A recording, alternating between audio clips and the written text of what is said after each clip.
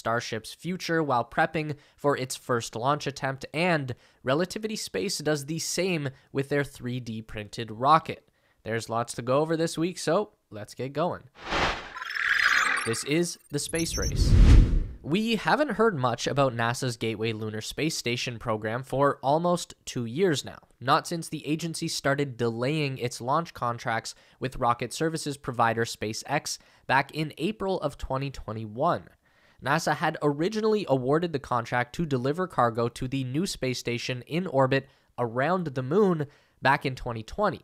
SpaceX beat out several big-name competitors like Boeing and Northrop Grumman, but haven't made much news since then. The Lunar Gateway project intends on using international and commercial partnerships to create a new space station in lunar orbit.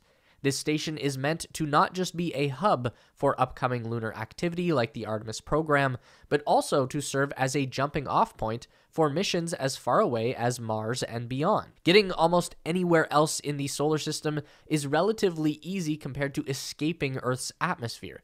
If we had a refueling depot in space, missions would suddenly find themselves without the need to carry so much fuel into orbit. It's a literal gateway to the rest of our solar system.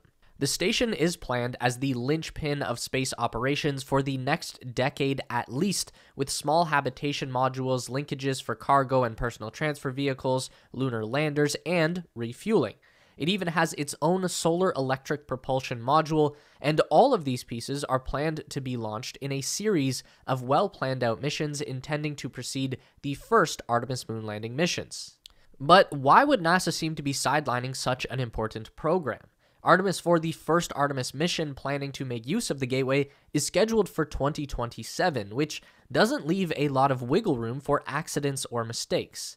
However, according to Mark Weiss, NASA's manager of deep space logistics for the Gateway program, it only seems like NASA hasn't been working on Gateway. Weiss spoke at the Spacecom conference on February 22nd and said that NASA and